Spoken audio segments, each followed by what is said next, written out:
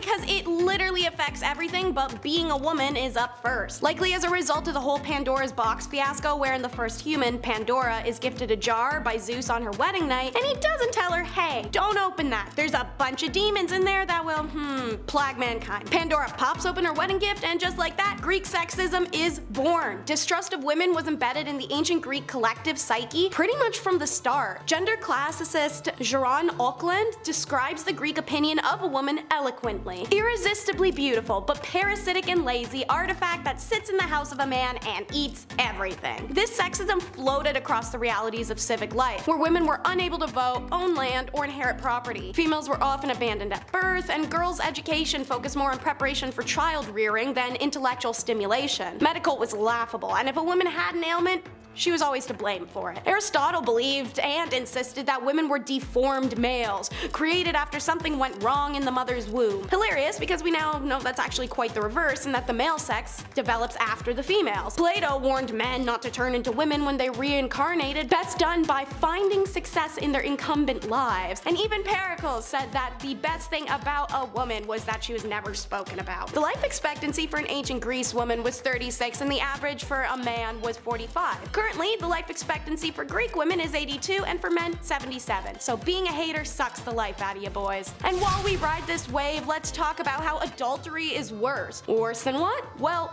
literally everything to the Greek. Even worse than being taken against your will, as the Greeks didn't consider that an act of violence against a person rather than property, which is what women were to their husband or father. For that crime, you'd be fined with literal property damage. Adultery? Whoa, as a woman, you'd best bet was to gouge your eyes out so you never see someone hot and feel temptation ever again once that proverbial ring is on your finger. The Greek definition of adultery includes not only engaging with someone outside of your marriage, but also just being an unmarried woman who does the dirty and gets caught. Adultery was seen as a devastating impact on a family unit, which was a vital institute of Greek society. It undermined a household and therefore society. And if you can just undermine your whole empire for some nookie, it makes sense to the Greeks that adulterers could be killed on the spot if they're caught. Not too far of a stretch. If the caught pair contained a married woman, she was immediately and legally divorced from her husband, even if the victim husband wished to stay with her. He could also sell her into slavery if he felt like it. So while you decide what to do with her, remember you can't smoke him, but you can go get like 20 years of pent out anger out on the guy your wife swept with, because now it's your legal right to punish him with radishes. And you can only imagine where the radishes are supposed to go. And on the topic of law in ancient Greece, justice equals personal outrage. We all piss each other off. It happens. People can be abrasive, or they may have rivaling opinions, or sometimes you just talk too fast, and that's what it takes. Regardless of what you do wrong, people will deal with it and move on. If a law gets involved and is broken,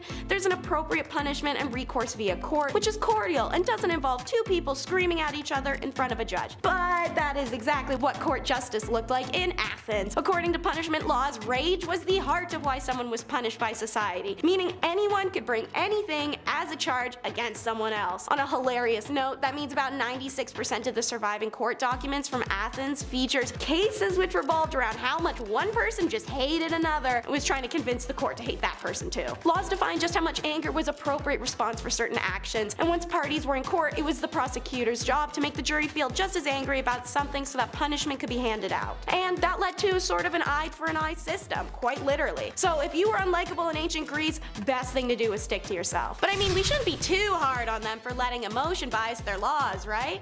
Except for the fact that it happened more than once. Next up, people aren't perfect. Democracy was developed by the many ancient indigenous colonies that are found around the world, and its influence grew through history and societies. The Greeks adopted the practice of democracy, and they executed it in a way that makes them famous in history. However, even a system as revered as democracy can find itself utilized for more nefarious purposes. Best example, the Melitinian debate of 427 BC during the Peloponnesian War, when a city-state of Mytilene had attempted to separate from the Athenian Empire. The revolt failed epically, however, and the Mytileans were forced to awkwardly submit to Athens again, like a Quebec-Canada scenario. scenario. So it's up to the Athenians to decide what punitive measures to take to really teach these guys and make an example of them. According to Thucydides, it was in the fury of the moment that they decided to execute not only the prisoners they'd taken to Athens, but also the entire adult male population of Mytilene, and then the women and the children would be taken into servitude. They send a boat off with these orders, but as they're watching it float away over the horizon,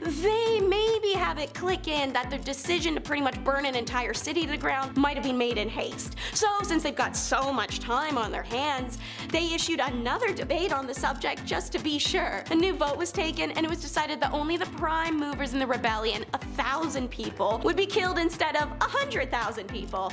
A second ship is sent off to catch the first and reach them at Mytilene itself just seconds before the sentence is carried out. So, democracy, pros and cons. Number 6, Hercules. Hercules, the strong one, or the one where Danny DeVito coaches him through the process of being a Greek legend. If Danny DeVito is coaching you through anything, that probably means you're gonna come out on top. And yes, before you start typing in the comment section, technically speaking, Hercules is the Roman copy of Heracles. I know. However, it's kind of one of those things that everyone just knows the one, so anytime a Greek dude shows up with muscles, you blush and you think of Hercules. As far as Greek mythology goes, it doesn't get any more classic than a super strong guy with abs and biceps, and maybe a little bit of olive oil on him, I don't know. Number 5, Sisyphus. Oh baby, do I feel this one. Story of my life, honestly, day late and a dollar short. Some of you folks at home may also share the same fate as me and this chiseled Greek man doomed for eternity. This one is also one of my favorites. Basically, Sisyphus was cheating the devil. Cheating death itself, actually. After sliming his way out of the underworld one too many times, Big Daddy Zeus had to intervene. Also, when I say I relate to him, it's not because I'm a trickster who cheats my demise or cheats the devil or Hades. I'll explain. So, after Sisyphus had done what he'd done, Zeus sentenced him to roll a giant boulder up a hill for eternity. When he gets to the top, she rolls back down to the bottom and he has to start all over again every day for the rest of time. Not just life, for time. Sometimes in life it feels like you're on a grind and you work and work and work, and sometimes you go right back to square one no matter how hard you work. That sucks and that can be exhausting, but never give up, because Chetty ain't, and neither should you. Number 4, King Midas. The lesson in this one, folks, is to be careful what you wish for. King Midas was being granted a wish. He wished for anything I touch be turned to gold. Now, I'm not an economist because I already have too many jobs on the internet, but you can imagine how at today's rate of gold, how wealthy you would be. Sheesh! Yeah, gold was valuable back then, but now, wowie woo. So his wish was granted, and everything he touched turned to gold, which for a good couple hours must have been the most fun anyone has ever had ever. Dude was seeing drachma signs. However, this wealthy gift he had been given quickly turned into a curse or a burden. Everything he touched turned to gold. That included his food. Because of this, he starved. To fix this burden, he bathed in a river, and it said that's why gold can be found in that river. I wouldn't mind having that power myself, but if I made food gold, or even worse, what if I made my beer gold? Number 3, Narcissus. This one's in the name. Basically, there was a guy named Narcissus, and he was gorgeous. Like George Clooney, Brad Pitt, Ryan Reynolds gorgeous, all put together. Oh. And he knew it, and he loved his image. Now, as a guy who goes on camera every day, naturally, you hate yourself. You hate your self-image. That's how it goes. Ask anyone here, they would tell you the same thing. But also, as someone who's on camera every day and funny from time to time, you kind of like yourself on camera and you kind of like your self-image. It's a very strange relationship we have. However, no one is as bad as it comes to as Narcissus. One day in the forest, he came across a body of water where he saw his reflection cast, and it was so handsome, so gorgeous, that he couldn't look away. Ever. Hence the name Narcissist, or Narcissist. Or what most girls in high school find out what their boyfriends have. Narcissism. Ladies, let me know. Have you ever dated someone who has narcissism or looked in the mirror too long? Let me know, I'm curious. Number 2, Medusa. I feel like a lot of people know this one.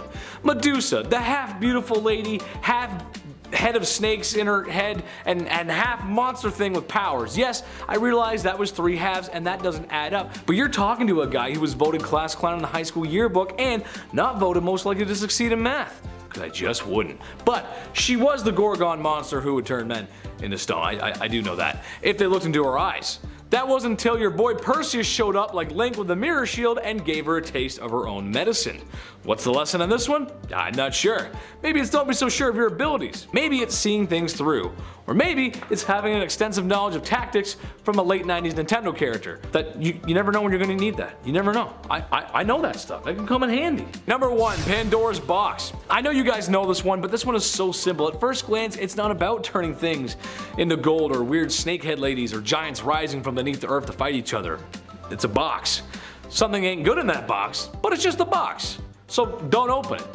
I'm gonna say it again because there's gonna be people in the comment section that are gonna say, but Chetty, because you said don't open it, that means I really wanna open it. Imagine I'm Robert De Niro telling you not to open it. Nope, no way. Nope, not gonna happen. Nope, null and void. Don't do it. Don't do it. That's how you know I'm serious, because I did a bad impression. Oh great, somebody opened it. Yes, that's right, Pandora's box was opened and it said that all the evils of the world were released from the box. Good tale, good moral, but who the heck thought putting all those evil things in the world in the box was a great idea? At number 10, spicy defense. Usually when you think about wars from ancient times, you think of swords, spears, bows, and arrows as being the primary weapons used to fight, but that wasn't entirely the case with the ancient Greeks. It turns out that their warfare was a lot more advanced than you'd think. The ancient Greeks were actually known to have used chemical warfare as part of their defense. They were known to use poison-tipped arrows and incendiary weapons. The earliest example of such a thing in ancient Greece comes from the siege of Plataea in 429 BC, when Spartan soldiers set fire to a wood pile with sulfur, releasing sulfur dioxide gas into the air and forcing the opposing force to flee their positions. According to other accounts, they may have also poisoned the water supply. The most famous case of chemical warfare from the Greeks, however, comes from the Byzantine Greeks when they invented a petroleum-based substance that couldn't be extinguished with water and would be fired from tubes that were attached to Greek ships. What's so cool about that is the fact that no one has ever been able to recreate it. At number 9, hashtag roasted. I'm sure you've no doubt heard of the messed up punishment devices that have been used throughout history. I have to say that the people of the past were very creative when it came to coming up with ways to bring harm to others, and the ancient Greeks were no exception. I mean, they certainly weren't the worst when it came to their punishments, but they still were going a little overboard. One of their famously horrific torture devices was called the brazen bull. It was a large hollow casting of a bull made from bronze that had a door installed into the side of it. When someone was up for punishment via the brazen bull, they would be stuffed inside the statue, the door would be closed on them, and a fire would be lit under the bull, heating the metal statue. The person inside would then be sadly roasted alive. I would much rather be roasted on Twitter than inside this mighty metal bull, that's for sure. Before we carry on talking about the messed up things that went on in ancient Greece, why not take a moment to leave a like on this video if you're enjoying it so far, and while you're at it, consider subscribing to the channel to see more videos like this one. At number 8, questionable relationships. The ancient Greeks had some pretty questionable habits when it came to the coming of age of young Greeks. The idea of a relationship between an older person and one who has not yet come of age was not only normal, but was encouraged. As part of the coming of age of young Greek boys, they would be part of a ritualistic kidnapping. Now don't worry, they weren't actually being taken from their beds in the middle of the night. This was more so an agreement made by the boy's father ahead of time, but either way, they would still be taken by an older person from the community, where they would be taken out into the wilderness and taught how to hunt, they would feast, and they would learn how to be an adult. They would later return to the community, where they would be given a choice of either severing ties with their adult partner or continuing their relationship with them. It's certainly a little unsettling, the fact that this kind of thing was normal. At number 7, backwards logic. It was tough being a woman in ancient Greece. I mean, it's been tough being a woman at any time throughout history, and we're still fighting for our place in society on many fronts, but back in the times of ancient Greece, they had it really bad. Part of Greek society included the notion that women were objects, and as a result, the Greeks saw adultery as a worse crime than non-consensual relations. Now you're probably scratching your head thinking, why? And my dear viewer, I will tell you why they had this sort of backwards logic. You see, since women were considered to be objects and property, any kind of misconduct or mistreatment to a woman, especially one's spouse, this was considered to be almost like theft of this object, and so if found guilty, the person responsible for this injustice would be tried for adultery, not the real crime at hand, being the mistreatment of a woman. The punishment for an adulterer was quite severe, as when caught, they could risk being killed on the spot, and in the event of whatever affair, that would be grounds for an immediate divorce. Let's go. Number 6, Ragutsaria. Halloween, North American children's favorite fall holiday. When I went to college, I made friends with a lot of international students, and for a lot of them, it was going to be their first Halloween that coming fall. It was a pretty cool experience to have their first with me. It was pretty cool. Who doesn't love Halloween? Personally, I prefer the costumes that were funny over scary, right? I've done so many funny things. Well, what if I told you that there's a similar holiday in Greece, just less Value Village costumes? In January, people in Castoria City wear scary masks and exorcise demons from the city. Who are you gonna call? Once all these spooky demons have been scared off, the masked people pass by where they sometimes receive coins for their ghost-busting services. That's kinda cool. You wear a mask, go scare someone, and then you get a coin. There's a coin for you. Have a coin. I'll take the drachma. Do they still use drachma? No, it's euros, right? Number 5, Virgin Mary snakes. Okay, this one is a little strange, especially if you've got an issue with snakes. I pride myself living in Canada because we have so many few species of venomous snakes. I believe it's 4 to be exact. That's good. 4 is a good number. That's not a shot at Australia. I love you guys, but you've got too many. On the island of Cephalonia, there's an event that happens every year that resembles our Groundhog Day. Except it's not freezing cold out and we're not waiting hours for a small town mayor to tell us if he saw a groundhog shadow or not and to vote for him in the next election. On the 15th of August is the celebration of the Dormition of Virgin Mary. During the service in the Church of the Virgin Mary and Marco Polo, harmless little snakes appear inside around this church, and at the end of the day, they disappear. As legend tells it, it's because pirates showed up to the island, and thanks to prayer, some snakes showed up as well to chase off said pirates. Kind of a weird story. It's kind of like Groundhog Day, sort of, kind of, right? There's a connection there, sure. Number 4, Christmas boat. Christmas boat, oh Christmas boat, I'm full of turkey, I hope you float. Isn't that cute? That was cute. That was good. I don't know about you guys, but if you've been watching here for a while, you know that I love Christmas. It's my favorite holiday. I love the music, I love the joy in the air, I love spending it with the whole family, grandma and grandpa, the snow, I love it all. And especially the movies. I love Christmas movies. Christmas Vacation is my favorite. Least favorite, Polar Express. It's not as good as people think. I don't know why people keep telling me that. It's not that good. It's not Tom Hanks' best work. Well, what's always good is decorating the Christmas tree. Well, as it turns out, some places in Greece, they decorate the kavarki, which is actually a boat with Christmas decorations instead of a tree. I can go either way, but with the boat, there's less pine needles to clean up and less for the family pet to eat and eventually vomit on the Christmas tree. That happens every year. I swear to God, I got a cat and it just does a little hairball on the little thing around the Christmas tree. The skirt, that's what it's called, the skirt. Anyway, number 3. Apocryphes. This is the big one, baby. It's the one all Greeks wait for, or at least so I'm told. She starts off with a big fat church meeting and then no eating meat. No, don't. The whole thing lasts weeks with a surplus of dairy, cheese, and wine consumption, which is just fine by me.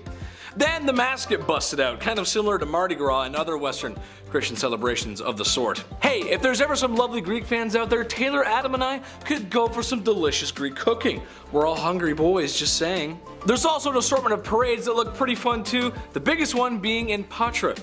So in a nutshell, it's Greek Mardi Gras, just less sin. Number 2, Clean Monday. This is where we clean ourselves up. It's the Monday that ends the festivities. Some of you may know it as Lent, but this is huge in Greece. This is where we give up all of our meat eating and we eat seafood. Because, you know, fish, that's not meat for some reason. Right? It's weird. But it's 40 days of repenting, letting go of your sin, and all the mischief of the festival that you may or may not have partaken in. No need to bring up how much wine I drank. But I guess every party has to come to an end, right? And coming into the number 1 spot today, we have plate smashing. Opa! Now how could I mention any Greek party or celebration without a plate breaking? It's been around for a long time, and how can you make this list without talking about plate smashing and Greek weddings? Any regular Greek wedding beats any of these holidays any day of the week. Enough food to feed an army, literally, music, dancing, and enough wine to sink a ship. All of this as soon as the bride and groom break the plate. It's beautiful. I love it. Shout out to the Danforth, you know what I'm saying? Number 10, Clash of the Titans. An Avengers level threat, baby. The Titans were the big bad giants who ruled over the earth and the gods. Naturally, they all got along and there were never any problems, ever. Yeah, right. They fought like cats and dogs, though I never understood that because all the dogs and cats I know always got along great. But the Titans fought, and they fought some more, until your favorite boy Zeus had enough and kind of took control over everything. It's Zeus, it's what he does. It's too bad Aaron Yeager wasn't there to help out. Number 9, Prometheus. Poor Prometheus. This is my favorite tale from Greek mythology. I think it's rather sad for Prometheus. All he wanted to do was give us the knowledge of fire, and look at all the things that we did with it. Forged iron and steel, heated our homes, so no one would ever go cold again. And we cooked, which gave Gordon Ramsay 23 hit shows and a reason to curse when asking for the lamb sauce. Where's the lamb sauce? Prometheus went directly against Zeus's orders, and if you didn't know, that's kind of a bad thing. It can wind you up in a rather unfortunate position. A position like being chained up and having a large bird come feast on your intestines. Like I eat mom's spaghetti. She makes a good spaghetti. Thanks, Mom. You make a good spaghetti. Number 8, Icarus. I think we can all relate to this one, or at least have been told a version of this when we were flush. Things were going good for us. In a nutshell, Icarus got some wax wings and gained the ability to flight. Mind you, that was probably the dream of many ancient peoples. After Icarus got his wings, he got a little arrogant. He wanted to push his wings to the limit. Kind of like Iron Man in the first Iron Man movie. But instead of falling in a multi-million-dollar supersuit and looking handsome while doing it, Icarus sniffed one too many of his own farts and flew too close to the sun, where he burned up in it. So what's the lesson learned here, folks? Keep yourself grounded and don't sniff your own farts. Number 7, Jason and the Argonauts. Avenger level threat acquired. For some reason in our lives, you find stories of our favorite heroes forming almighty and powerful groups. The Avengers, the Justice League, BTS. That one might have too much power. But yes, Jason and the Argonauts were a band of heroes on adventures, slaying beasts, taking names, and Greekifying the area. Sadly, for Jason and the Argonauts, every time they try and make a movie about it, it just never works for them. I don't know. They had a visually impressive one in the 60s, and everything after that has just been a complete misfire. Hollywood, if your casting calls come my way, just know I make a great Jason. Look at me. I could be Jason. A sword, a shield, and there we go. That's it. Number 6, peace. Peace. What's better than a good war? A better armistice, or at least I'd like to hope so.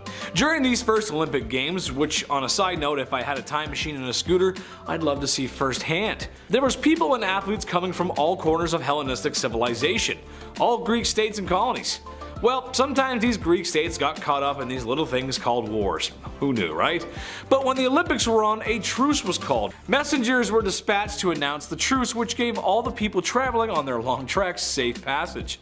I also find it somewhat amusing that they did this all for one day. That's right, the events only lasted one day. Some folks did days of traveling only to have it all be over in 24 hours. The opening ceremony couldn't have taken that long either, so I feel like it's kind of a waste of time. Only if we got some of that peace right now. Russia is looking at Ukraine a certain kind of way, just waiting to act up. Bad Russia, stay in your corner. Number 5, tanks. Okay, so after a few Olympics, people got tired of walking those many miles just to see some dudes run a mile. We need more events, said the Olympic organizers, but what?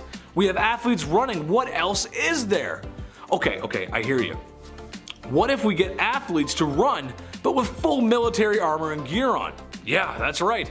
There was another race where athletes would wield the armor of the Greek soldiers and race. I can imagine that there was a clunking noise, or at least a lot of it, and also how difficult it must be to run in bronze armor. I'm gonna let you guys in on a little secret. Come a little closer. A little closer. A little closer. Whoa, too close. Bronze armor isn't good for chafing. Because let me tell you something, hot Mediterranean sun, not a lot of water, and running in hot metal attire? Someone's gonna have to come over and put baby powder on my bum bum. Number 4, the classic. I don't know why, but when I think of ancient Greeks, I think of grapes on the vine, marble, chariots, and the movie 300. It's kind of hard to forget those spray-on abs. Although someone could put them on me, kind of nice. Equestrian events were another event of the ancient Greek Olympics, and I have something nice to say about something for once. While every other event was dominated by males because, well, only males were allowed to compete, of course, the equestrian events allowed women. Nice! And naturally, ladies, when someone points the spotlight on you, you shine. A notable winner of the event was Ctesica, a Spartan princess and athlete who was an excellent horse breeder. I guess that's a nice thing to be remembered by. According to some records, 2 monuments were built in honor of her victory. I rode a horse once. I can firmly say that I prefer the automobile. Just saying. You walk around like that. That's why all the cowboys walk like this. You just do that all that. Number 3, the long jump. After running in armor, it was discovered that jumping makes for a great Olympic event. How high? How far? It's simple, really. It should come as no surprise that I did not perform well in that section of track and field day at school. To my disadvantage, there was no strength-based events because it was considered unhealthy for us because we were so young. Yeah, I wasn't sure about that. My counter to that argument would be, why are you making tubby kids run the 1500 meter? That's liable to have the kid with asthma writing his math test in the hospital bed later. I'd probably be joining him. However, I am a supporter of the ancient Greek jumping event. Basically, athletes gotta jump as far as they can whilst holding 2 large rocks. Now, if we did that today, people would know what it's like to do a long jump when grandma feeds you too much. Yeah, it's not easy. Number 2, the discus, the javelin, and the hammer. Sounds like a good band. Hey, these are all events that we still compete in today. That's awesome. But doesn't it make you nervous when the athletes are throwing those bad boys around? Especially the hammer throw. God, it just makes me so nervous. While I couldn't find an exact example of an accident happening, I doubt the ancient Greeks had safety in mind for spectators. The discus was made from stone or bronze, and they were tossing those suckers the same way Guy Fieri tosses Caesar salad. Which is a lot because he's kind of a big guy too. However, for me, it's the javelin that's most terrifying, as that was an appropriate weapon of war for the time, and athletes are just throwing them around like it's nothing. You're telling me the crowd was a safe distance away from the splash zone? Yeah, just keep your eye in the sky to be safe, folks. I don't know about that. Number 1, rap battle. Honestly, this is something we should bring back to the Olympics. While I was complaining about not being able to compete in strength-based events earlier, I, as a theater kid, would have much preferred some of the other less intensive events the ancient Greeks had up to offer. The ancient Greeks were not just chucking stones and chafing in bronze armor. There was also a competition with the arts. Poetry, song, and singing. Imagine if America entered Eminem into a rap battle contest. There would be no contest. Imagine if Canada entered one for musicians. K.D. Lang, Celine Dion, and Anne Murray, just singing angels. Number 10, hotel speed. Okay, picture this. You're young and in a hotel with your parents. Maybe it's a vacation, maybe it's a trip, or maybe it's a hockey game. Nice. Nonetheless, you find yourself in a long hallway with a strange looking carpet. Hotel hallways always have weird carpets, I don't know. Maybe it's the giant hamburger and milkshake you just ate. Maybe it's the hotel TV, or the excitement of just not being at home. But something has changed. You're different. Your powers have been amplified. For this corridor will be your personal racetrack. A shame Guinness World Records isn't here to clock you in at max speed, because for some reason if you fly down that hallway any faster, the rug would catch fire. Yes, the joys of running down a hotel hallway. This is probably how the first Olympians felt at the first Olympic Games. I'm comparing it to that for some reason, sure we'll go with it. Where the only event at these Olympic Games was running. Like many of the other events that would later come later on, this was done without clothing, which is fine. As long as you're, not doing that in the hotel hallway. Keep clothes on. Number 9, WWE, brother. Only if you could have seen the look on my face when I discovered that wrestling in the WWE isn't as real as I thought it was. The shock, the confusion, and the loud ringing in my ear. It was pretty serious for me. I got really into it as a kid. Gave me some Vietnam flashbacks, seriously. You mean to tell me that there was an intricate planning into every hidden fall, every entrance, and every time we heard the sound of a steel chair connecting with someone's forehead? Oh man. As a kid, I never would have guessed that, but when the Undertaker walks in a room, you take notice. Those thoughts just go away. Sadly, the ancient Greeks did not have cage matches, turnbuckles, or personas based on hyper male confidence. What they did have, however, was some real wrestling, some bare knuckle, no clothes, oiled up kind of wrestling. Nice. Instead of a one leg up pin, a scoring system was used for when the opponent's body was on the ground. And I'm sure lots of people got injured in the process. Whew, no thanks. I'll stick to the cage matches. Number 8, pancration. Here's another story for you. It might seem kind of silly, but growing up, I got to witness the birth of a mainstream sport. The UFC got its start in the early 90s, but blew up in the mid-2000s. Now, I'm not much of a sports guy. Besides major championship matches or games, I don't really watch any sports. I'm more of a film and video game guy, if you couldn't tell. However, my first interaction with the UFC was seeing an octagon-shaped ring, and my grade 2 geometry immediately kicked in and said, that's an octagon. Wow, okay, that's different. However, the second thing that I noticed is that this was not wrestling, and this wasn't boxing. It was kind of a mixture of both. Sort of a mixed martial art, if you will. Well, that's kind of what Pankration was. There was no indirect punching or kicking, but pretty much anything else goes. To me, this sounds like a good way to get injured. Kind of like wrestling before, now it's just even worse. And as I'm sure you all know, paper cuts can be lethal back then, so maybe not such a good idea. Did I mention this is done without clothes too? Everyone's naked. Number 7, the road trip. This isn't an Olympic event, but honestly, it should have been. Think about it for a minute. I want you guys to look out the nearest window right now. Get up, go ahead, look out the nearest window. Tell me what you see. You probably see a road with cars. When you need a fast food fix, it's as simple as getting in a car and driving on the road to your destination. Or getting it delivered with your favorite food delivery app. It's 2022, we can do a lot of crazy stuff now. What I'm getting at is that people from all over the Greek city-states came to Olympia to witness the first Olympics. Except, you know, it would have been a triathlon just to get there. Frankly, my biggest fear, walking. That was the main mode of transportation, which after a while in those sandals was probably hell. Imagine trekking many miles by land and sea to only be exhausted to watch athletes become exhausted.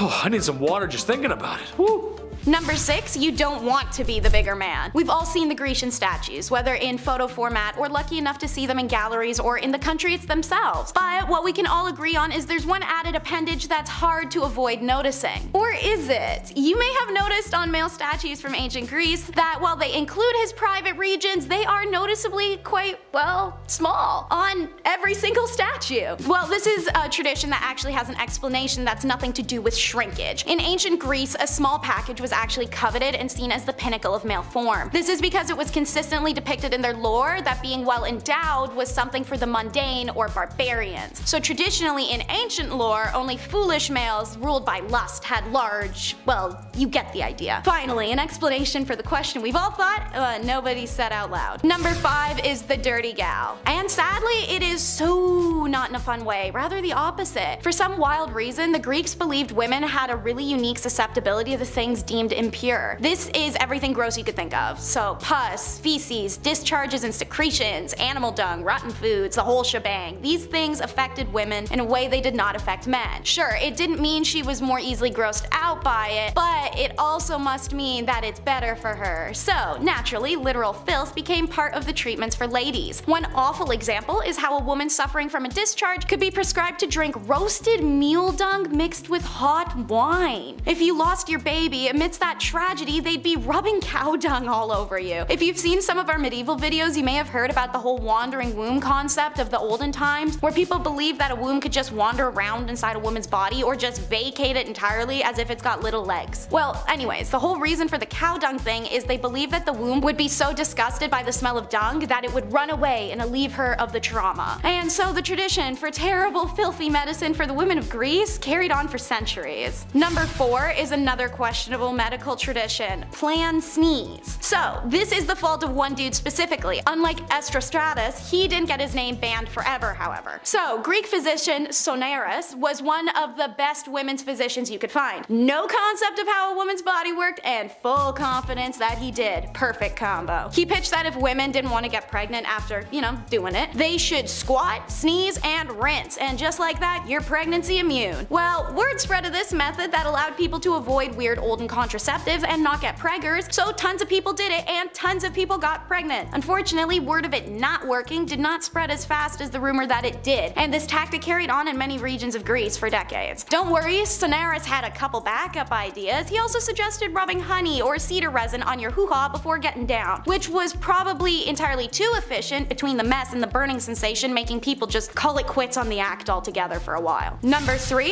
is before he cheats. Hold off on the baseball bat and the keys, Please, Carrie, the Greeks got this one covered. Infidelity was a huge no-no and was even classified as a crime in ancient Greek customs. This went on for both men and women. If you were to be called before the courts and found guilty of this act, there were a few punishments, none of which maimed or ended your life. No. They were quite unique. One of the most common was to insert peeled ginger root into the genital orifice of a man or a woman. This would cause intolerable burning sensation and pain to the intimate parts of the unfaithful. Another one was to have the pubic hair on your derriere burnt off with smoldering ash, which sounds just… another option was a radish that had small holes in it pushed in your back door, which would be very itchy and very burny. Yeah, suffice to say, cheating on your partner back then wouldn't result in getting your stuff tossed out on the front lawn or your PS5 drowned, more so in a seriously ingrained lesson on commitment via vegetable. Number 2 is the Phallic Festival. Huzzah! The time has come for us all to gather in the Acropolis and gaze down on the wondrous sight of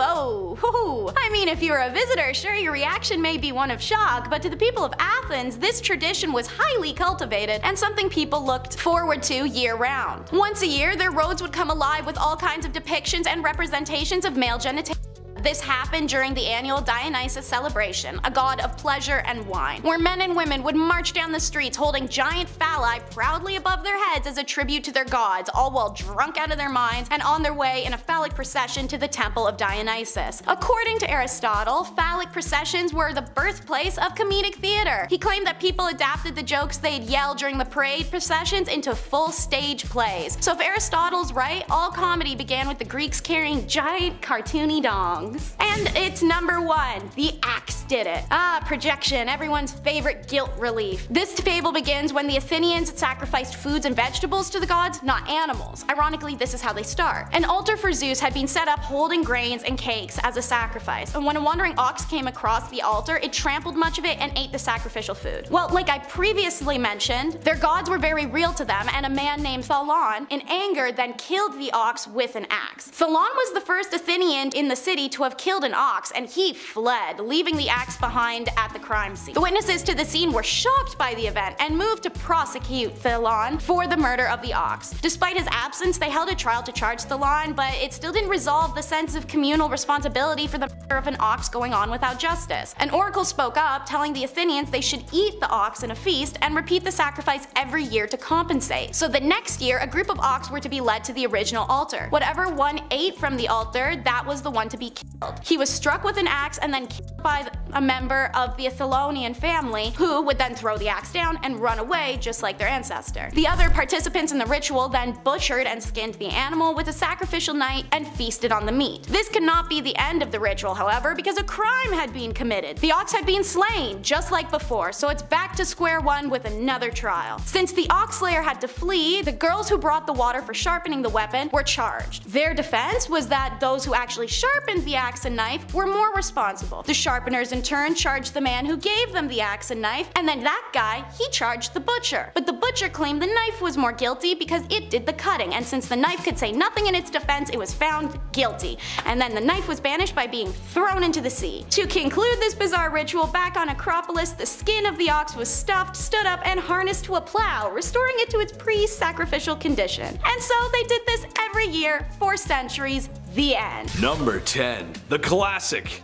Alexander the Great is probably the most infamous person on this list. Shout out again to my late 90s PC gamers, but because of Age of Empires and Civilization games, you are probably familiar with old Alexander, one of the great conquerors of ancient times. So what does that mean exactly? Well, the man wasn't asking for land with please and thank you. He was asking with a spear and a shield sort of style. And by asking, I mean just taking. However, for the brutal, handsome young king of many lands, his time to bask in his empire was short-lived, as he died soon after Persia was conquered. His achievements cannot be understated, however. Conquering so much at such a young age was very impressive, comparative to the mythological Achilles in grandeur. Number 9. A man in his barrel. This is going to be very difficult to talk about, simply because I find the premise of this to be comedy gold. Okay, close your eyes. Imagine ancient Greece. A city like Athens is populated with the wealthy in gowns and robes, and maybe even a stereotypical toga. Buildings of white stone and marble. A market bustling with people haggling for fresh produce and cloth. perhaps even a fountain with some flowers. Beautiful, isn't it? However, just around the corner, not too far from the town square, there's a barrel that's shaking vigorously. And what is causing this barrel to shake?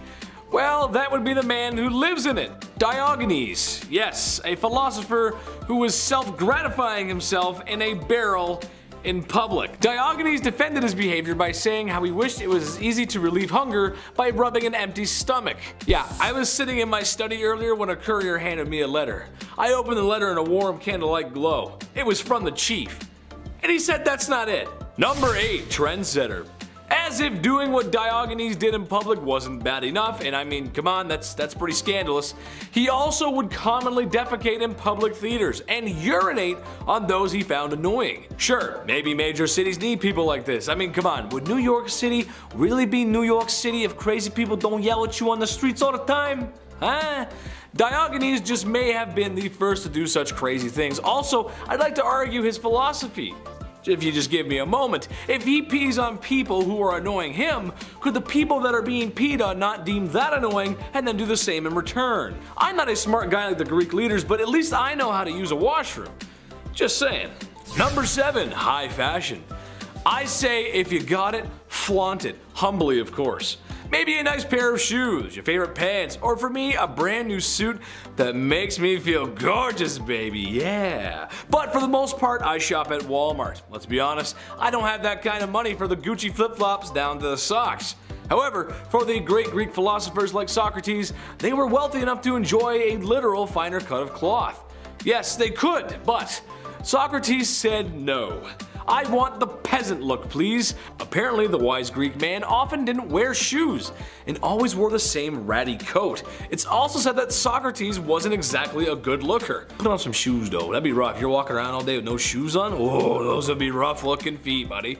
Number 6, the brazen bull. This one is a punishment and a crime. 2 in 1, baby. The brazen bull to many may just look like a statue, and worst case Ontario, maybe the horns are sharp and could hurt you, maybe. But don't be fooled, friends. This is much more than a statue of bronze or brass colored bull. It's actually a perp cooker. It's a twisted, awful, rotten form of punishment that could also be a crime itself. One against humanity, and those are the worst ones. Basically, you open the hatch on the bull and throw your bad guy in. Then, get a nice big fire going. Really big one. The same ones your dad does in the summer. You know the ones you can't even get too close to because it's too hot. Woo! Then, wait. Once steam or whatever horrible smelling vapors come through the bull's nose, that's when you know the perp is done and it's time to throw in another one. That's awful. What an awful way to go. Oh. Number 5, flaying. This is straight up a crime, man. I don't care what you say. This is just a crime against humanity. I'm not here debating on how governments get rid of their, let's say, more interesting members of society, but this is not it. Popular in the ancient world for whatever reason, and I can't stress this enough, I would faint from watching. I was shivering writing this. Seriously, it's the worst. This is the act where someone is skinned alive. They're held down and peeled back like a potato. There's multiple famous incidents like in art and mythology. I just don't know who sits there and one day and goes, you know what, this guy? Yeah, we gotta skin this guy. Let's just skin him. Let's cut him up. Let's go. Number 4, the eagle dropping turtle. Okay, here we are. Top of the food chain. We're in charge. I'd like to make the argument it's not the things we eat that puts us there, but it's the things we don't eat. Think of all the animals at your favorite local Chinese buffet. Well, we as humans have adapted so much that we can survive and choose not to be carnivores or eat certain animals. Where am I going with this? Well, despite us being number 1, sometimes the animal kingdom fights back. That's kind of how it works. Take Aeschylus in 455 BC, for example, a philosopher who found himself being struck by an eagle dropping a turtle onto his head. Unfortunately, the injury was fatal. Since we're talking about Greeks and philosophy, let's bring in a little law here. This is good, you'll like this. Mens rea, actus rea. While the eagle certainly didn't know he was committing a crime, he still did do it. Sounds like someone needs to go to animal court. That's something they would probably do back then. I mean, they did in medieval times. They put animals on court, so why not back then? Number 3, Draco. No, not Malfoy. Not Draco Malfoy. I know you're all thinking it. That's what I thought too. Draco, the lawgiver of ancient Greece, was a man with modern solutions for their modern problems. He was asked to give a code of law to replace the very aged tribal feuding laws that still existed at the time. Commoners were shocked to find out that even trivial crimes could wind you up in the brazen bull, or not breathing anymore. Uh-oh. However, the wealthy, of course, loved these laws and applauded Draco. Classic villain story. They really loved it, so much so that it was Draco's undoing. As the legend goes, Draco was buried in a small mountain of clothes, hats, and garments. He suffocated under the pile of compliments. The accidental fatality of the man who gave us strict laws that are fatal. So what do you charge? You get in trouble for undoing the guy that's supposed to undo? That's weird, I don't know. Number 2, Prometheus. Oh mighty Prometheus, what wise knowledge of fire do you bring us today? The story of Prometheus is that of a very dark and tragic one. He was the god who gave humans fire, despite Zeus's wishes not to. Well, given Zeus's temper, he wasn't too pleased when he saw people grilling up their Slovaki. Love me some Slovaki, man. Naturally, Prometheus had to pay, so Zeus did something so awful to him, well, we still talk about it today. He had Prometheus chained to a rock where every day at the same time a large bird would come down and eat his innards, just come and just nom nom on his insides. Gross. Since he was a god, he had Wolverine-like healing abilities, but he wasn't immune to pain. It would still hurt. He'd heal every day, but it would hurt really, really bad. Number 1, Sisyphus. I think this one is relatable to everyone, including myself. Unless, of course, a large bird does rip your guts out from time to time, or you've been skinned alive, then that one's more relatable. I doubt that, though. Sisyphus was the king of Corinth and had cheated his meeting with the Grim Reaper one too many times. This made Zeus mad. So he sent in Sisyphus to push a boulder up a mountain forever. Every time he gets to the top, it just falls back down. And if that's not a metaphor for life, I don't know what is. Number 10, it's Happy Name Day to you. Birthdays are basic and boring. Here in ancient Greece, we practice name days, a celebration of your birth title. In ancient Greece, names were deemed incredibly important and were given in a way meant to ideally define what a person would be like and grow to be. A great example is Aristotle, a compound name with Aristos meaning best and telos meaning end. Pretty fitting and ironic for someone who would become the best philosopher of the time and also have a pretty not great end. Anyways, this importance of names meant that every name had its own special day in the calendar. So instead of celebrating your exit of the womb, you'd wait for whatever day was your given one and coincided with your name, and that's what you'd celebrate. Name days aren't just in Greek culture and can be found in ones such as Eastern Europe and the Balkan regions, and some still celebrate name day to this day. Some of us still get phone calls from angry aunts wondering why they weren't wished happy name day on Facebook. Since it rhymes with wine, number 9 is water it down. We know that many ancient civilizations didn't drink water due to how polluted it was. Whether that pollution was salt or feces, well, it varied. Anyways, while many drank beer, the Greeks drank wine. However, drinking alcohol at every time of the day doesn't mean that there's a free pass to be drunk. Quite the opposite actually, as heavy drinking and drunkenness was looked down upon and seen as an embarrassment. This is because the Greeks associated it with barbarism, and many of their gods and their pantheons' behaviors and stories also attributed to this. Wine without water was only used as medicine for sick or during travel as a tonic. As a result, the Greeks may have been pounding back the wine, but it was water diluted ratio,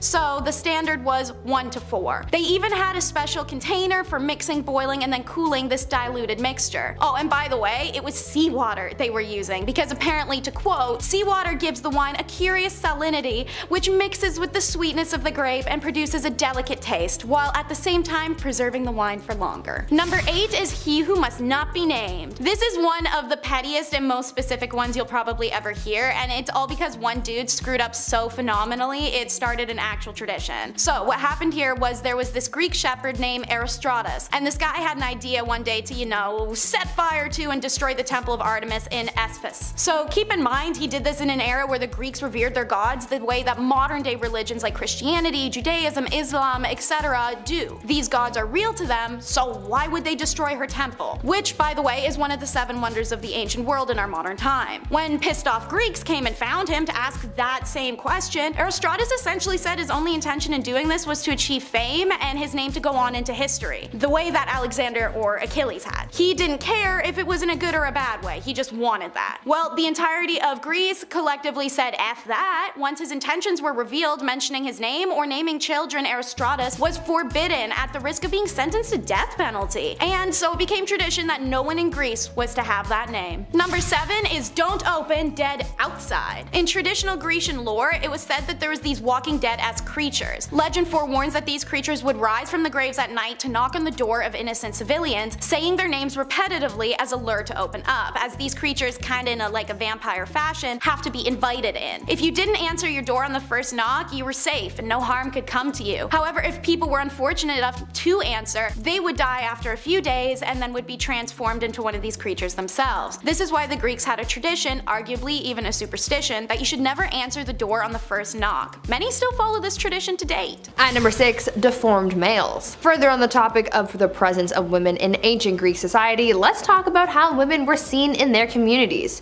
Now, even though Aristotle was considered to be one of the greatest philosophers in history, his ideas were also quite flawed. During his life, he believed that women were deformed males who were created when, quote, something went wrong in their mother's wombs. Unquote. They considered women to be so terrible that the philosopher Plato also warned men against being reincarnated as a woman in the next life, saying that this could be avoided if they had lots of success during their current lifetime. Because of this view on women, baby girls were often abandoned, girls' education focused primarily on how to have and raise a family, and when girls were married off, they were considered to be property, like I mentioned in the previous number. At number 5, democracy?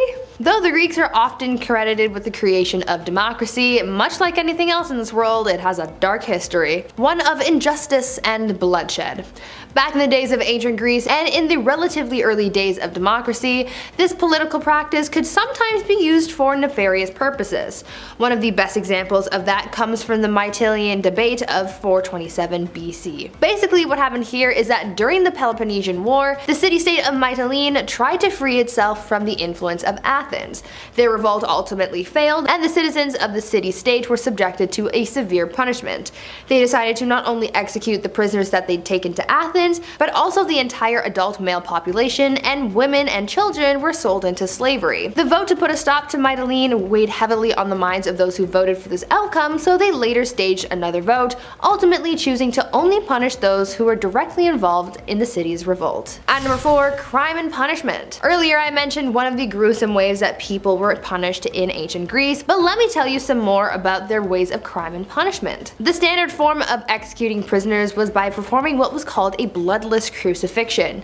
Basically, the convicted individual would, quote, be fastened to a board by the wrists and ankles, and a collar around the neck would be tightened gradually to strangle them to death. End quote. If an execution had to take place on a battlefield, the accused would be beheaded, but if given the option, you could sometimes avoid a violent death by instead choosing to ingest poison on your own terms. If you committed a crime and were able to avoid execution, then you would be exiled. If your crime was bad enough to be banished from your community, then your name and crime would be inscribed somewhere so that no one forgot what you did, meaning that your crime would be known for the rest of time. At number 3, this is Sparta.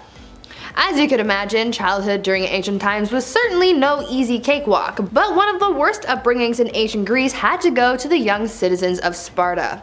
Just to give you an idea of how life might have been as a Spartan, just think about the fact that it was literally written into law that Spartans had to be, quote, fearless, ruthless, and disciplined above all else. End quote. Back then, a young Spartan boy would only grow up with his parents until he was 7 years old, which at this point he would then be sent to a military camp run by the state, where he would stay until he turned 30. Young Spartans were taught mostly about fighting, perfecting the art of combat, and would spend very little time learning math and music.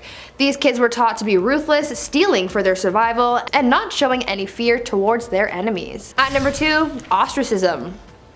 In Athens, back during ancient Greece, ostracism was a common aspect of political life.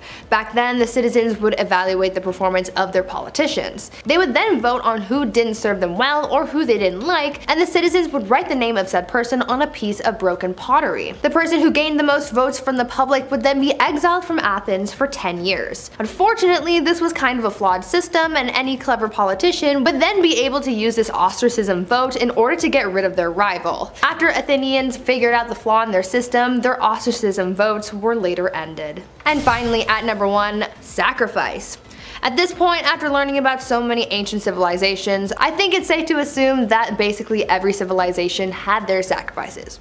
Human sacrifices, I mean. It's been theorized that perhaps the ancient Greeks were participating in such practices because back in 2016, the remains of a teenager were found on Mount Lycaon, which appeared to have been, quote, a product of ritual sacrifice, end quote. It is thought that perhaps this person was meant to serve as a sacrifice to the god Zeus.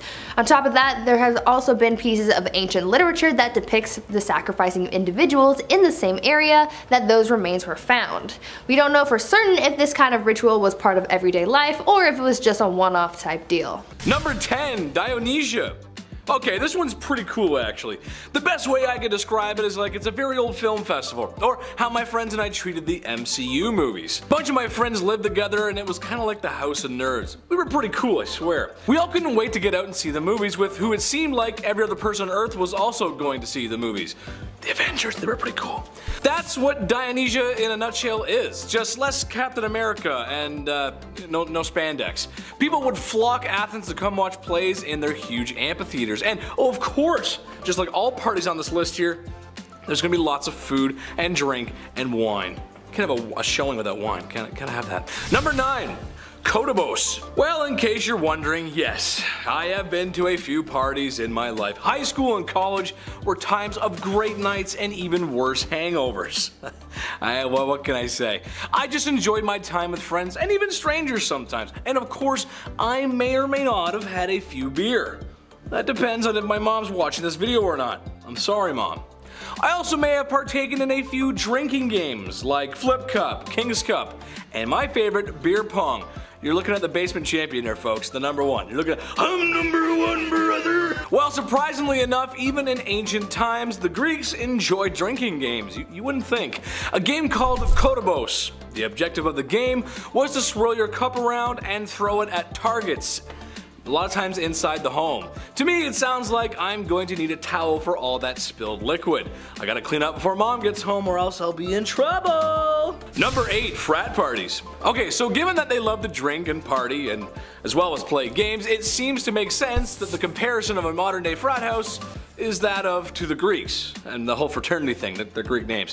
What I'm getting at is sometimes the frat houses aren't the most well taken care of. Have you ever seen Animal House? Yeah, exactly, you know what I mean. Well, as it turns out, the ancient Greeks might have had some frat behavior themselves besides the drinking games.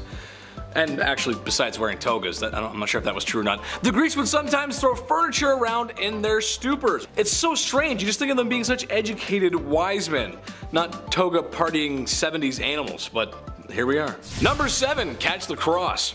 Here's a modern one for you that I think was pretty cool. Always learning here at BumbleBee. This is new for me. Catching the cross may sound like something you do at a wedding. Instead of a bouquet of flowers, you catch a little Jesus. There you go. Oh, over here. Oh, I want it. All jokes aside, this is one of the biggest celebrations of Orthodox Christians. Basically, it works like little weights your mom bought for the pool so you can practice diving. A priest throws a cross in a holy blessed body of water, and then young men from around all the village come and dive to retrieve it. Diving for weights was one of my favorite things to do as a kid. A cross? Sure, we'll go for it. We'll do it. Let's go. I'll dig up some Jesus. Another reason to hate living here aside from biased politics is that medical kills. Because it wasn't until the 5th century BC that Greek physicians started looking at illness as something based in science. Before, the state of the human body was at the whim of the gods. So what that meant for a patient pre-science medicine is you'd visit shrines and temples and participate in rituals called temple sleep and incubation, wherein you slept at the temple, told the priest your dreams in the morning, and he'd either deem you cured or recommend you just do this again. And yeah, if you die, I guess. I don't know. Then, when science medicine came along, you needed 0 certification to advertise being a physician. Quite simply, medicine in ancient Greece was based around the idea that the human body was composed of a range of fluids. A good doctor was supposed to know each of these separate fluids, what they looked like and what they tasted like, and that's it. Feel sick? Yak in a cup, let your doctor take a swig, and he'll tell you what he thinks is up. Hippocrates said healthy urine should taste like fig juice. One less juice I am now going to try and lice. Unsurprisingly, treatments were just as disgusting as these ancient methods of diagnostics. In most cases, a doctor would prescribe a session of bloodletting to drain the body of bad blood, and anything wrong with a woman could be solved with meal dung mixed into wine. Yum. But their methods certainly might have been disgusting. Written histories from the time often make mention of people living beyond the age of 100, so maybe they were onto something. And while on the subject of their miraculous medicine, how how about a medical mystery we may never solve? Were they colorblind? Interesting, I know. I hope I got your attention with this one because even I looked twice when I found the journal article on this. So this theory comes from a few historical sources and some historian opinions. According to Mark Bradley, associate professor of ancient history at the University of Nottingham, color operated in a very different way in history from what we use today. According to him, the Greeks viewed color essentially as the visible outmost shell of an object. So fire wouldn't be red, it was fire colored. Dirt wouldn't be brown, it'd be dirt colored. The sky would be sky colored. Skin would be skin colored. They wouldn't talk in the terms of abstract color labels like blue, mauve, chartreuse that we use today. This explains why conversations of ethnicity don't show up much in ancient Greece. That's some context for you. Anyways, a great example is how Homer, in his famous works like the Iliad and the Odyssey, described the Mediterranean Sea as a wine-dark sea. Have you ever looked at the ocean and thought, ah yes, grape juice? Homer actually only names a few color terms and uses the same colors to describe objects that look quite different, such as comparing the color of a seagull to that of a bush. Two very different things. So if this theory is true, it would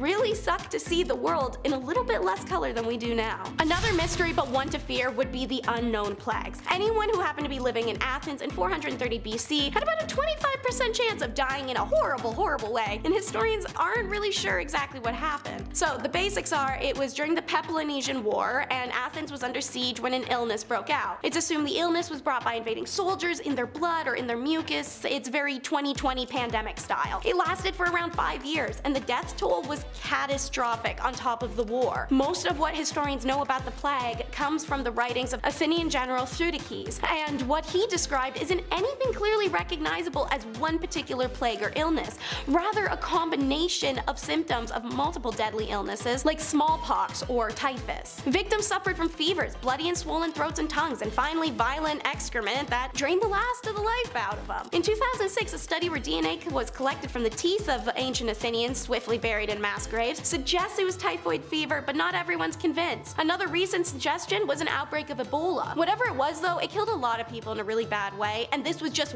one of the plagues that hit Greece. This was the only mysterious one, however. Here's an annoying one that would make things suck 2 times a day. Imagine asking for the time and someone replying, which one? Well, aside from those who randomly have their cell phones set to 24-hour clock, this scenario usually doesn't happen, but it did in ancient Greece. The ancient Greeks had 2 different concepts of time, using 2 different words, chronos and kairos. The former refers to time as we know it and measure it today, the chronological time. The latter signifies proper or opportune time for action. In other words, the right time to do something. In contrast to chronos, which is quantitative, kairos has a qualitative nature. Where there's a time, there's a place. Ancient Carthaginians thought kairos to be one of the most fundamental laws in the universe. In Aristotle's scheme of rhetoric, kairos plays a very important role, as for him kairos is the time and space context in which proof will be delivered. One watch on each wrist, ladies and gentlemen, because one will tell you it's 4 p.m. and the other will tell you it's time to dump your girlfriend. And by checking your time for action watch, you may know if it's time to get pluck-ins. As you can probably guess from looking at the statues and other works of art they left behind, the ancient Greeks weren't a fan of bodily hair. To be smooth was to be the epitome of beauty, but whoever went for a wax in ancient Greece would have been in for a rough ride. There wasn't waxing solutions or razors. You sat there and plucked out every hair on your body one at a time. You could always burn your body hair off, that was a popular option, but I mean, you have your risks with that. Now strangely, less is more didn't apply to eyebrows, where people were trying to grow a literal bush. Monobrows were a highly desirable look to be prized or envied, so makeup and fake hairs were applied. Meanwhile for men, the smooth things still goes with exception to beards, which were a prestige symbol for men. Their grooming was of the utmost importance and also subject to competition between men, as all things somehow managed to be, which made the good hairdressers very sought after. Hear that? The bro bond between a guy and his barber? Ancient concept. So yes, while hair was considered by them to be the most valuable part of a human body that could be produced, and it gave the dead the power of their journey to the underworld, on the other hand, losing hair for ancient Greeks was not a negative thing. It was even their indication of wisdom, this being the reason most statues depicting philosophers are bald. And last but not least is Creighton's creation. I'm about to talk about something without talking about it. So, what did the Creightons create? A form of widely accepted and acknowledged kidnap, which then later evolved to become a consensual release by the father of a young man from his father's household to an of-age man who would be his guide to adulthood. In the Hellenistic world, it was accepted, hell, expected, did. It was always up to the older man to do the pursuing, and this is where the rooster comes in. Upon seeing the young man he'd like to guide, he would present him with a live rooster. In Greek society, this would have been seen as a gift hard to turn down, so few young men did, and so began the relationship. Think of the other name for a rooster, so this is kind of a really metaphorical gift. Anyways, traditionally, they would go out into the wilderness together so the young man may learn hunting, fishing, navigation, foraging, plant identification, and pore over poetry and literature. Later, the young man and his guide would return back to their home city, with the young man as a comrade to the man now, living with him in the city to learn manly responsibilities there instead of the back 40s. But of course, such relationships couldn't last. It was customary for the man to release his young companion as soon as the latter started to grow facial hair, which genetically is different for everyone, so some men got away easier than others. The young man could then either continue his relation with the guide or publicly denounce him for any misbehaviors that occurred during their time together, which might as well be the barest minimum punishment for an SA to have ever existed in human history, which is why it easily tops the lists of reasons why living in ancient Greece would have been impossible. Number 10. Stone toilet paper. It's been said that only two things in life are certain: not living and taxes. However, I think a third point needs to be added, and that's everybody goes number 2. It's a part of life. You eat, your body takes in its nutrients, and then it gets rid of the waste. That's the cycle of life. It's kind of beautiful, actually. Then we all have to use an invention that I know we're all thankful for: toilet paper. But have you ever wondered what people of ancient times did? I know I do. After all, there was no Walmartius to purchase Greco Papyrus Rolleus, or the Greek staple that is olive oil. Trust me, that'll come into play later. Well, the answer, my friend, is very simple. Even simpler than the 3 seashells, and everybody knows how to use them. Cleansing stones. Yes, that's right. Smooth, rounded stones, just for the occasion. My mom always joked around about using newspapers like some folks did in the old days, but stones, they actually use stones to do that part. A little too rough for my Gerber baby bottom, if you will. No thank you. No. Mom, I was a Gerber baby. Number 9. Painted statues. When you close your eyes and think of ancient Greece, what do you imagine? Oh yes, I'm just imagining it right now. Beautiful coastline cities with harbors bustling full of ships carrying fresh fish and cargo, men and women flocking the brick streets and markets. White marble monuments surround the city like clouds of opulence, and the statues of pure white marble depicting Greek gods and myths of yonder. Sounds great, right? Well, what if I told you that not all these beautiful white statues that you could see in museums were pure white marble as we know them today? Yes, that's right. Greek marble statues had color. They were painted with the best and brightest colors they had at the time. It's only with time that the color has faded. Some people want to repaint only after a few short years. Try a couple thousand. Number 8. Beef up. Gotta get the gains, gotta get swole so your Discord crush will send you the heart emojis and ooh-oohs that you so desire. I'm sorry, that's so cringe, I'm so sorry. At least that's how I'm told romance works these days. Romance might have changed, but working out has not. The ancient Greeks worked out to maintain a peak athletic performance. That's right, brother. However, it wasn't exactly treadmills and pumping iron. One Greek athlete's training involved carrying a cow calf around all day until the calf reached adulthood. Pretty cool. This is all done naked, by the way, though, and slathered in olive oil. Not so cool. Athletes also ate their fair share to keep up with all the working out they did. Some cases up to 10 pounds of meat and bread a day. Talk about beefy boys. That's right, brother. Number 7. One night sneeze. We've all been there. It was a hot summer night. You went out with a couple of friends for girls' night. Tonight is all about the ladies. No guys, you say to each other. And now you're in the club and drinks are flowing. And that's when you see him. He's tall, handsome, and has blue eyes. You're smitten. Hours later, you find yourself under the sheets up to the neck like it's a primetime sitcom. The sun peers its way through curtains that haven't been cleaned since he bought them. And yes, that's right. That's a one-night stand.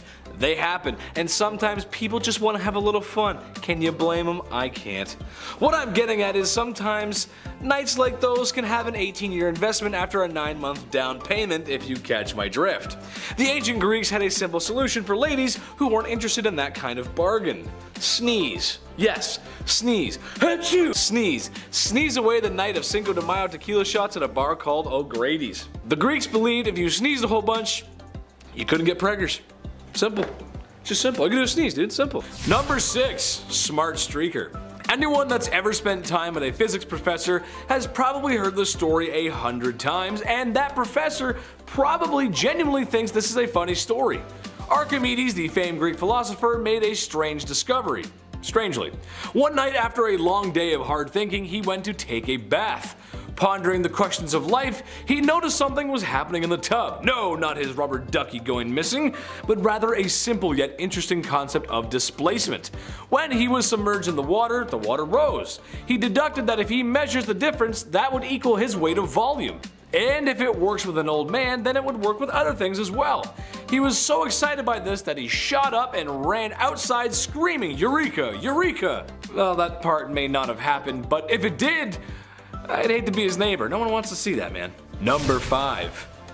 I had the high ground, Anakin. According to a disputable legend, however, given my semi-okay Palpatine impression, I had to include this on the list. Basically, Amdocles was a smart dude and had just earned himself a decent track record. He helped save people. Dude was credible. He gained somewhat of a following afterwards, almost to the point of worship. This may have gone to his head as he started to believe his own divineness and jumped into an active volcano, where strangely enough, he does not come out of it. Now I wonder what would have caused that to happen. Perhaps maybe he didn't have a certain galactic friend who was the Senate, the whole Senate and nothing but the Senate, and could shoot lightning out of his fingertips and help out of someone of the burning lava, yes. Number 4, manure burial. Heraclitus had edema, which is basically some bloating in the hands and feet due to excess water and fluids in the body. Not a big deal. Although, sometimes in ancient times, all diseases were serious because, well, in ancient times, frankly, a papyrus cut could be the difference between you attending the next celebration of town or taking a cruise down the river Styx. Heraclitus had a solution for this. As a learned man, he was never wrong. So what was his scientific medical solution to his ailment that might have gone away on its own? Well, he basically buried himself in manure so it would get rid of the excess water in his body. Yeah, I don't know how that works either. Unfortunately, he was attacked and eaten by wild dogs in his mud bath. He did not make it out. Number 3, Boys Club. Hypatia was a female philosopher at the Library of Alexandria, something that any archaeologist or historian would give their right kidney to witness in its glory. What's so scandalous about her, besides being a woman with knowledge that would scare a lot of men at the time? Things were alright until a Christian mob discovered she was a pagan. Well, this certainly could not stand, and in probably the weirdest assassination attempt ever, she was unalived by being sliced with clamshells. Or roof tiles. The translation gets a little lost. Regardless, we're not playing Clue here, so it doesn't matter if the Christian mob uses the shells in the library or not. The fact is, an intelligent woman who taught others was removed for no good reason. Number 2, countrymen, lend me your ears. Zeno of Elea was a learned man, and in a rebellion against his leader Nearchus, he was captured and received the beating only a stepson would know. However, in Zenos' final act of defense, he asked Nearchus to come close so that he could whisper in his ear. And channeling his inner Mike Tyson, reeled back his head and came in to take a bite out of his ear like Scruff McGruff the dog takes a bite out of crime. Sure, he was victorious, but history tends to remember things like that. You got a page in a textbook somewhere, Zeno. Number 1, Zeus. Does this man deserve an introduction? Here's another topic that could honestly be its own video. Zeus, the god of gods, the man with all the power and the affinity for tossing lightning bolts the same way Gordon Ramsay tosses salads. But I'll just write them off for you. Turned his first wife into a fly and ate her. Constantly unfaithful to his other wives. Tied Prometheus to a rock and had his liver eaten by a bird. Wiped out humanity. Cursed a man to push a boulder up a steep hill for eternity. And made Atlas put the world on his shoulders. Number 10, Greek pyramid. Okay, so ancient Greeks. You got your beautiful women, olive oil, olives, togas, beautiful white buildings. I mean, come on, what am I missing here? Shout out to the Greek community, by the way. Chetty loves you, especially the Danforth. It's a Toronto thing. Well, what if I told you ancient Greeks built a pyramid? 2 to be exact. What? I know, right? They are nothing close to the size or the ones that are in Egypt, but that's okay. Nothing's gonna be like those because those ones are the best. More interesting than that is that we don't really know that much about them. They are notably in poor condition, and scientists are still speculating on who, what, when, why, and how. All we know is the where. It's in Greece. That's all we got so far. Kind of interesting though. You think pyramids are Egyptian, but no, they're in Greece too. I guess they're everywhere. Who knows? Anyway, number 9, Greek computer. The Antikythera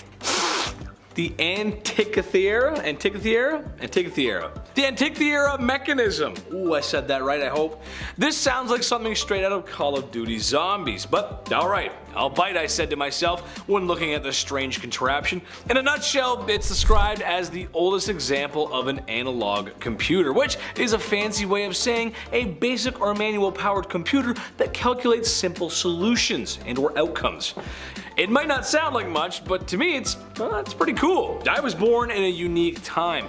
I saw home computers become mainstays in everyone's home, and then in the late 2000s become not even a second thought in everyone's home. By then everyone just had a computer. It's kind of crazy how far we've come. Sure, this machine was simple, but it makes us wonder what else may have been lost to time, and it's speculated that it was used for calculating constellations, dates, and stuff like that. Simple but very complicated. I know I can never build one. Pretty cool. Number 8, Greek cult, also known as the Eleusinian Mysteries. Super secret cult meeting with weird rules. Every generation has this. The Greeks had this, the founding fathers had the Freemasons, and we have anime.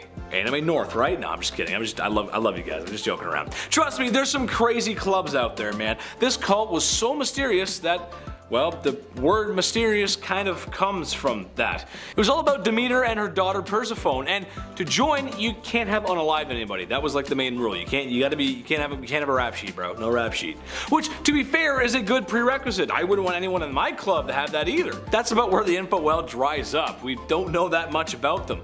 Kind of reminds me of the Assassin's Creed Templar stuff, though. Just saying, it's kind of weird, kind of similar. Number 7, the first actor.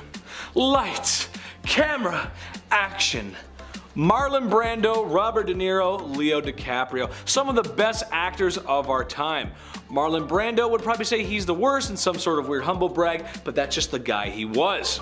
However, who was the first? Thespius, who jumped on the back of a wooden cart and began reciting poetry as if he was the character. Art. Today that would probably get you locked up in a rubber room, but back then it was art, thus inventing thespian theater. You gotta appreciate waking up one morning and just inventing a new art medium. Yes, I love to be in the back of carts. Number 6, tasteful doctor. As humans today, we have a lot of knowledge in the medical field, and we're only getting smarter. Who knows what we'll be capable of in 100 years? Kind of amazing to think about. Well, despite the technology that the Greeks did not possess, any college professor today will tell you that they were not stupid. They weren't. We owe a lot to them. Part of that is in the medical field. For example, urine tests. A lot can be told about a person from their urine. The Greeks knew this, but they didn't have all that fancy schmancy machines to tell them what was in their urine. Instead, they did the next best thing and tasted the forbidden lemonade in order to determine what was wrong with the patient. Sure, you can tell a lot by that way too, but if the person was sick, well, you know how that goes. Let's keep the lemonade in the cups, please. Yes, I believe. Yes, you have something wrong with your liver. Number 5, athlete juice. Speaking of gross, this one is straight out of Johnny Knoxville's playbook. Shout out to those guys. I hope one day I'm cool enough and famous enough to meet them. Maybe do a bit. Chetty's knuck and fut, so I'm down. Anyway, back to the Greeks. Remember when I said the Greek bodybuilders like to oil up? Well, so did the athletes. Here's where it gets gross. After days of events and running around in the dirt, naked with olive oil, these athletes wouldn't always bathe. But why? Well, the answer is marketing. Just like Gatorade commercials of the early 2000s, these athletes were covered in juice. This sludge was scraped off in what I'm sure was a very humanizing experience and jarred up to be sold like a superhero serum for the average Joe Schmo to drink or rub on themselves. This mixture was called Gloios. No thank you. I will pass. Number 4, Nocturne Totem. It was 2008. I was alone in the dark one summer night. There, illuminating my poor innocent face, was Call of Duty World at War, the latest action-packed Hollywood blockbuster FPS from Activision. Now, I always finish campaigns first before moving on to multiplayer. Just when I thought it was over, a new cutscene started playing, except this one was different. It was dark, and the camera was shaky. And that's when I saw them, twisted and screeching undead, sprinting at me. I have never turned off a console so fast in all my life. Well, it seems the ancient Greeks shared this fear as well. To prevent zombies eating their very smart brains, the Greeks oftentimes buried folks with heavy stuff on top of them, just to prevent them from climbing out of their graves. That's the smartest people on earth, and they think the zombies are gonna come get them. That's crazy. That's... guys, come on. Number 3, diluted wine. The Greeks were well known for their artisan goods and foods. Their wine is no different. Some good stuff out there. However, did you know that Greeks would dilute their wine with a little H2O? Drinking wine pure was sometimes considered to be an unholy act, as it was said it could make a man unruly. Well, they're not too far off from the truth on that one, actually. Drinking too much wine can make you go a little silly. So yeah, diluting it kinda makes sense. Sometimes during hot weather, if it was available, snow was added for a cool and refreshing drink on the hot Greek island days. It sounds kind of nice, kind of like an ice spritzer, a Greek ice wine spritzer. How nice, wow. Number 2, the finger. The ultimate hand gesture. I know you're gonna have to blur it out or not even put it in, but here we go, that's what I'm talking about. The ultimate hand gesture. It starts with a, "Hey, I'm walking here," and ends with a simple finger in the air. It's been used for centuries and will probably be used for many more. Ever wondered where the origins of the most powerful hand gesture besides Darth Vader's force choke come from? Well, the almighty gesture has its origins in ancient Greece. Who would have thought?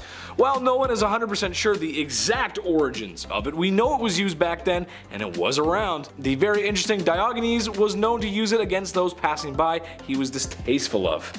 He didn't like a lot of people. Maybe it was because it was simple, phallic, or just kind of strange. But at the end of the day, we all know what it means.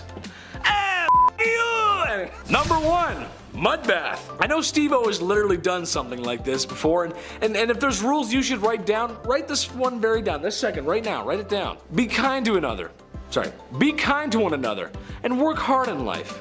And never do anything ever that Steve-O has ever done. Those are really good rules. Trust me, it's good words to live by. So what exactly am I talking about? Well, in ancient Greece, for those who could afford it and had the time, they needed to relax. I need to relax. They needed the spa treatment. Heck, I've never even been to a spa. Someone take me. The ancient Greeks loved mud baths, and from what I hear, it's actually got quite a lot of benefits to it. However, the Greeks added one secret ingredient. One piece of the Krabby Patty formula I know most of us would say no to, even Plankton. Crocodile dung. Oh god. Yes, that's right.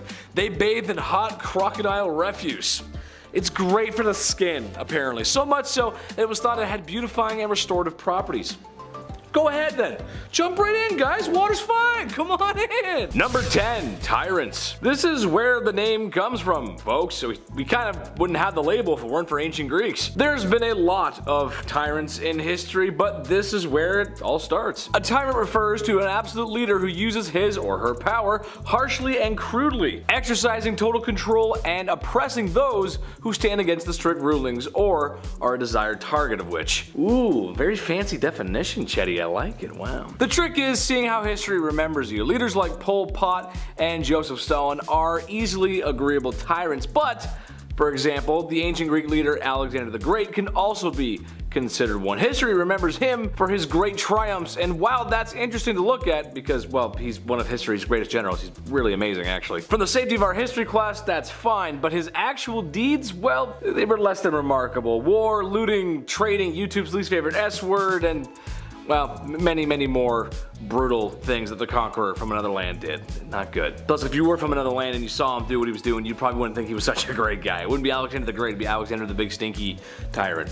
So, there you go. Number 9, Diogenes. This one's my favorite. Maybe the least famous of all philosophers, but one with a decent philosophy, or at least so I think so. That's how I feel, and I think it fits in with the modern world. A man who was banished and exiled and had all his possessions stripped away. In some depictions, even his clothes. I wouldn't want that taken away. I gotta have my clothes. Thus, the man was forced to live his life on the streets of Athens, inside a barrel, as you do. This likely is what developed his philosophy of cynicism. He argued that since he was living free of tax or payment in his barrel, that he was truly free. Thus, he had less worries than the commoners, and yeah, that's where his freedom came from. Well, where does the crime part come in? Besides, well, the obvious tax fraud there, and we're gonna pay your taxes. Diogenes might have been a few gyros short of a picnic, if you know what I'm saying, as he would often shout at passers-by, and well, he would do the devil's bedroom dance solo in public, just in his barrel there, just doing Yeah, I can't say it, but you know what I'm talking about. Number 8, Sith revenge. While I know a lot of people would be behind this, especially for really awful crimes, revenge is not the Jedi way. Sometimes it was an option for the families of those who were wronged in ancient Greece to enact their revenge on the crook, assuming of course the crook was caught. You can just imagine the kind of crimes, the really bad ones. YouTube won't let me say. However, the important point here is that the families of the victim were given a chance to make their peace, or well, whatever the antithesis of that is, usually involving the crook not breathing anymore.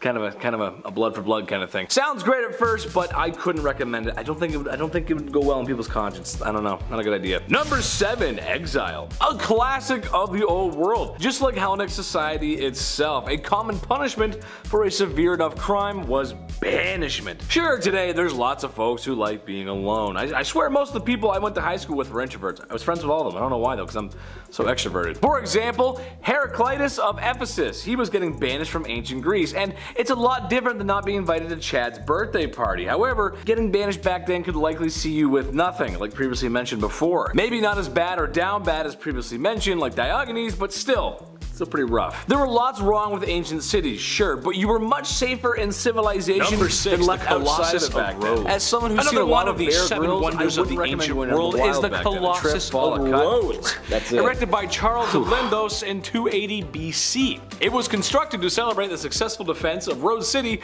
against an attack by Demetrius Poliorcetes. That's the best you're gonna get, folks.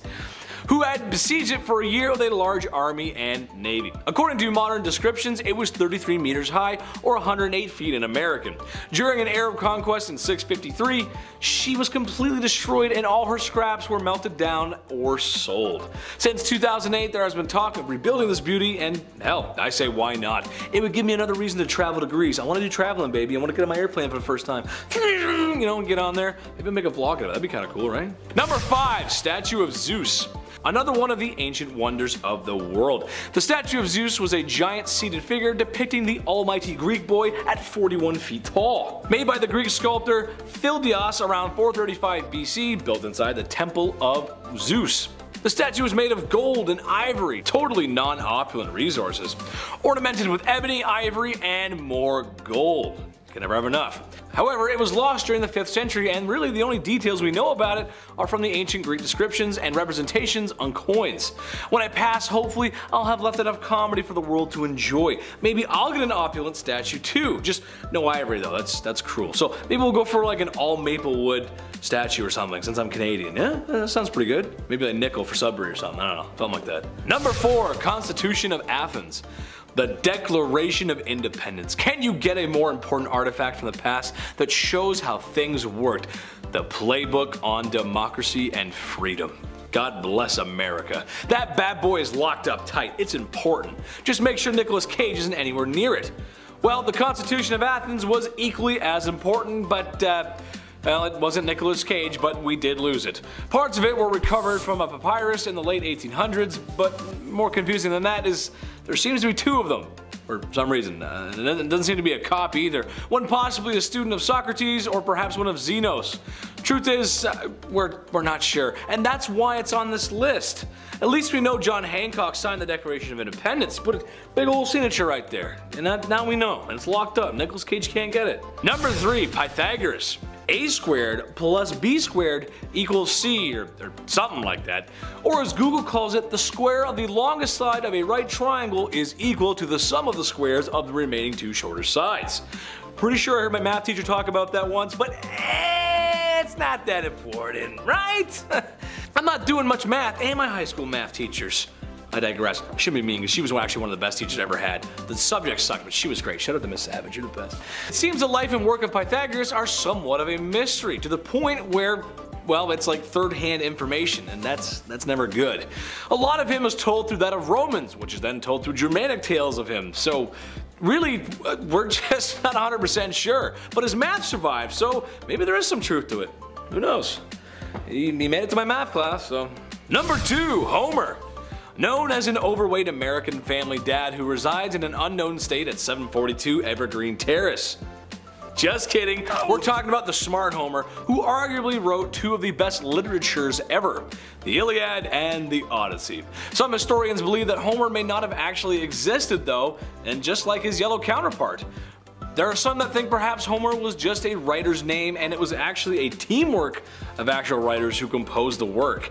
It doesn't change the work, but well, we'll probably just never know. Number 1. Lost Island. Greeks seem to have a knack for losing islands in the ocean. Atlantis and now this. Today, in what is just off the coast of the Dilkali Peninsula was the island of Argonusa and the city of Cain. Philosopher Xenophon talks of the city and its battles. However, if you look there now, you would not find very much, as the island has sunk and the city is gone. It's kind of hard to live underwater, we're not fish. Now in its place is the peninsula. A team of archaeologists in 2015 declared this was the site of Cain after discovering evidence of an ancient harbor. Ottoman maps depict the island being sunk as early as the 1600s. Look at that, you learn something every day here. Look at that.